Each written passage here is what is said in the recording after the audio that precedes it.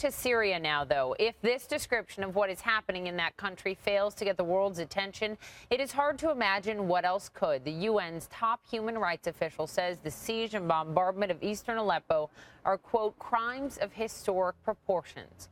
Regime forces backed by Russian warplanes are taking a brief humanitarian pause after pounding the rebel-held eastern parts of Aleppo. When the bombs fall, a small group of volunteers called the White Helmets run into smoldering rubble and rescue injured and trapped victims, including infants and little children.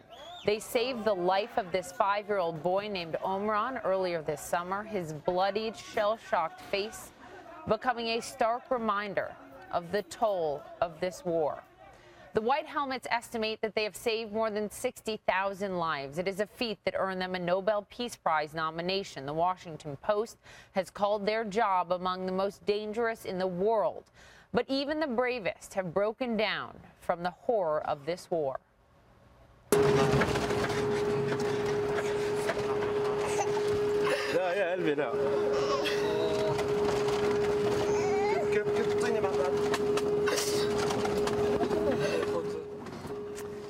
The motto of the White Helmets is to save a life is to save humanity. And a new Netflix documentary explores every day these parents, spouses, friends. They're civilians who risk their life to save others.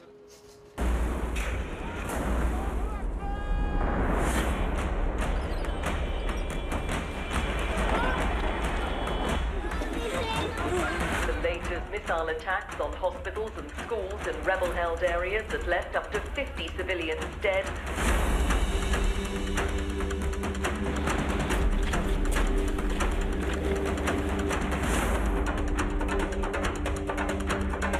دفاع مدني صعب القبعة البيضاء اللي أول الناس بيكونوا موجودين حالة القصف.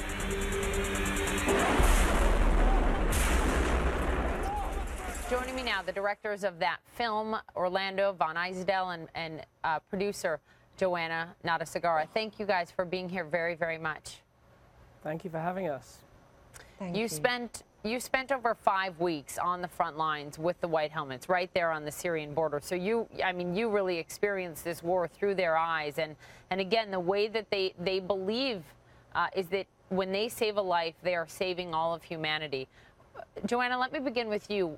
What was your takeaway in terms of what drives them to do this? We actually spent 5 weeks on the ground in Turkey, and to watch these men that had come out from Aleppo, from Idlib, from Homs, from Hama, and to see them be in a relatively safe country and still be carrying the war with them was really profound. These are ordinary people, as you said, in the VT. These are people that save lives and choose to do so on a voluntary basis. It's extraordinary work. Orlando, you wrote about this, and you wrote that you began to question yourselves, asking if you could be as strong if you were in their shoes. Sure. Yeah. I mean, you know, this certainly, when we were making this film, we'd asked ourselves that a lot. If war, like what these guys are experiencing every day in Syria, came to London or New York or Washington, could we do the same as them? Could we every day wake up and risk our lives to save complete strangers? And I think, if I'm really going to be honest, I just don't know if I could do it. I mean, some of these men are parents, right? And they have their own children at home, and they're risking their own life to save infants like this one or the 5-year-old Omran. It is remarkable. Another thing that struck me that you wrote about why you made this film and what you learned from it. You write, in the West, far too often we are subjected to negative stereotypes of Muslim males. In stark contrast, these men were among the gentlest and kindest we had ever met. Joanna, what surprised you most about them after you spent those 5 weeks together? I mean, I was probably one of the only women on site living with these guys for 5 weeks, and at no point did I ever feel anything but welcomed, safe, protected, and included. I think that's a message that is really worth sharing, you know, globally. And these guys are the best of humanity. You also talk about only being able to show a tiny percentage of the horror, right? I mean, I have just seen bits and pieces of the film and the trailer, and it breaks through, and it's nothing like being on the ground or hearing from them when they come back from Syria back into Turkey.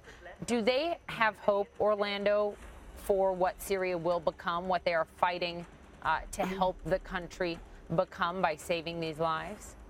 Yeah, I mean, it's quite extraordinary what they face every day, you know, and the three main characters in our film, they're from Aleppo, and they, you know, every week they're experiencing hundreds of bombs and seeing the most horrendous civilian casualties, and yet in spite of all of that, they still have hope. They still have hope that at some point this conflict will end, and I think as long as they have hope, us as a global community, we also have to have hope too.